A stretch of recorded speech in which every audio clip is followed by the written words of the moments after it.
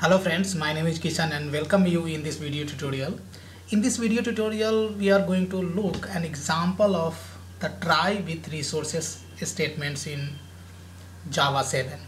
This was one of the best feature which was added in the JDK 7.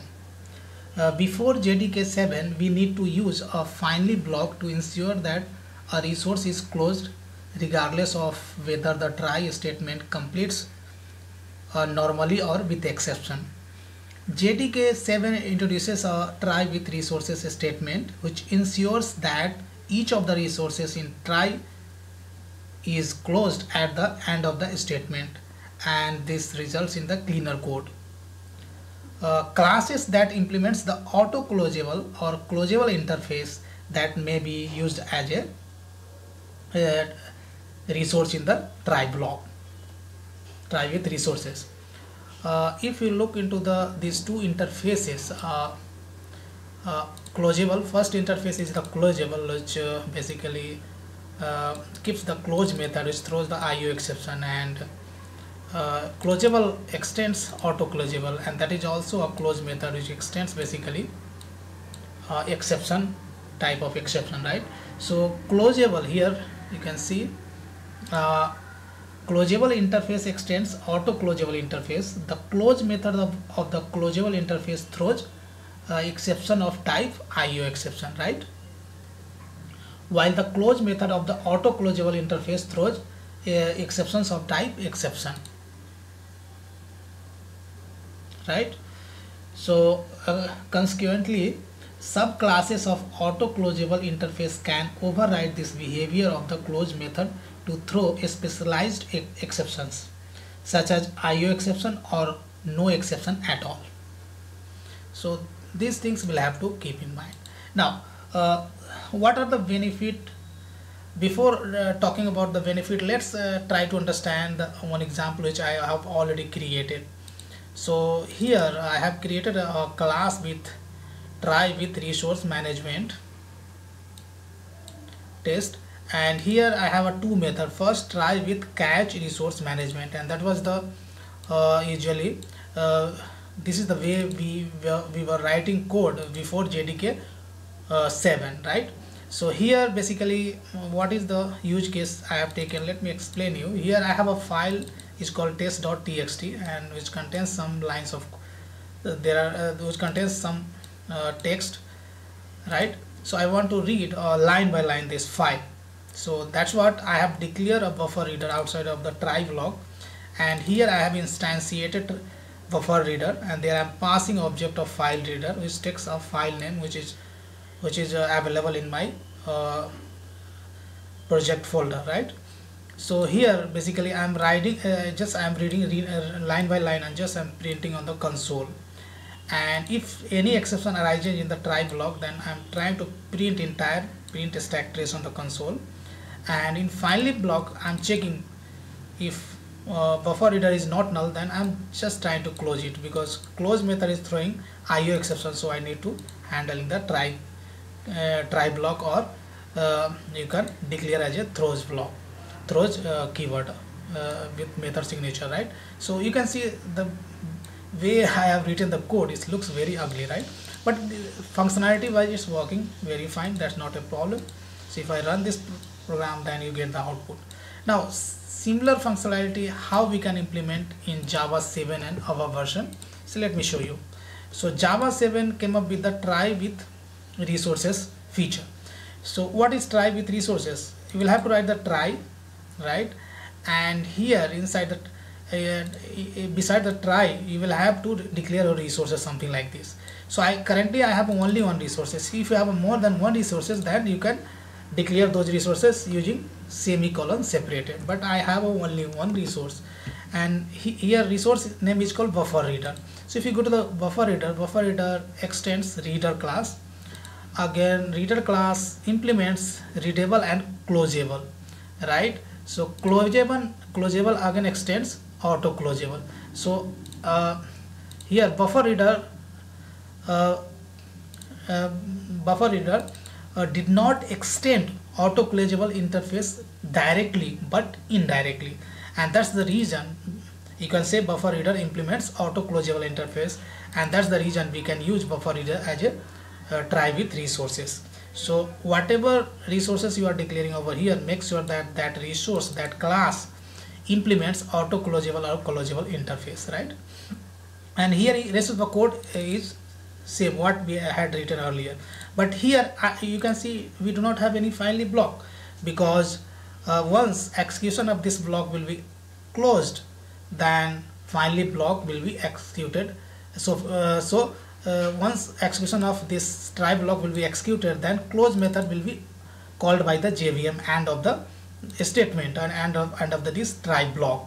So you don't have as a developer, you don't have overhead to close this resource, what resource you have taken in the try block, and that's the benefit. When you talk about the framework like Hibernate, so you might have aware about that. In Hibernate, previous version of Hibernate, old version of Hibernate, usually we were creating a session in the try block, and same we were closing in the finally block.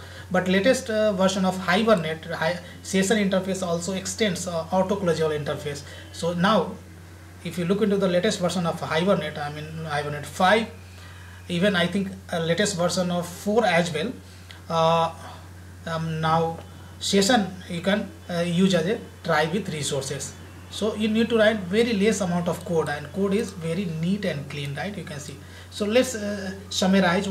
Some of the benefits of using try with resources in Java are more readable code and easy to write, automatic resource management, number of lines code is reduced, no need have finally block just to close the resources.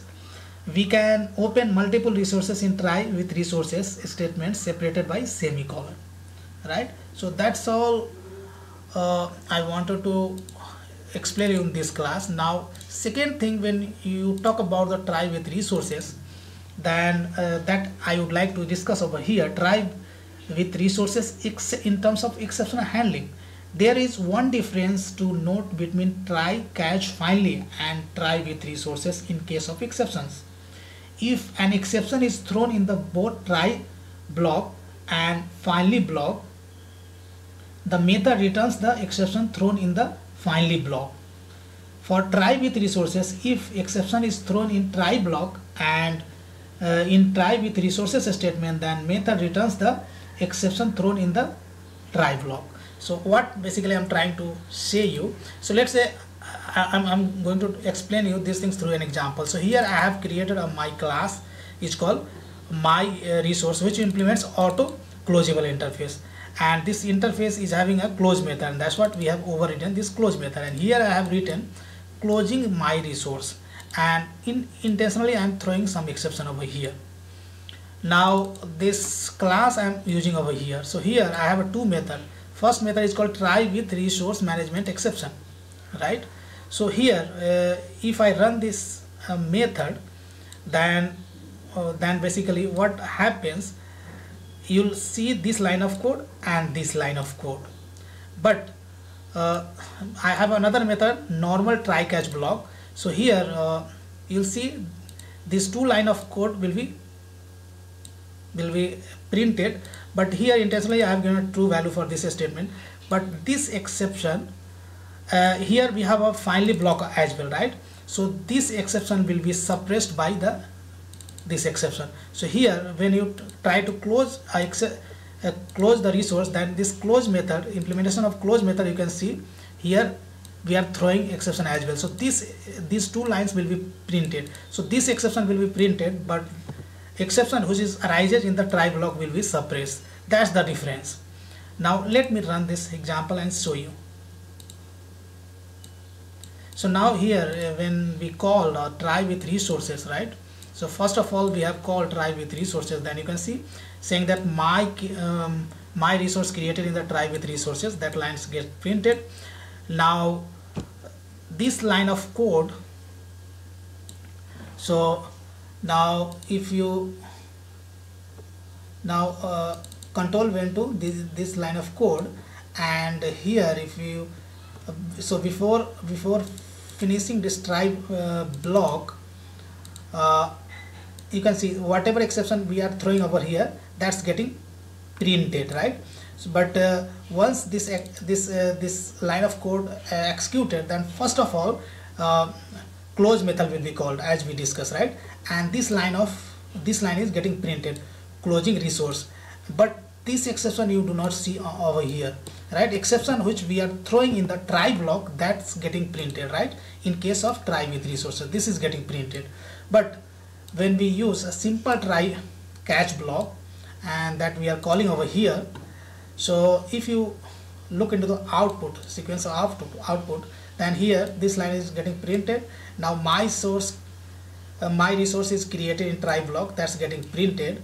Now once execution of this block will be completed, then so here basically this is getting thrown, right? And finally we are throwing some exception here as well, right?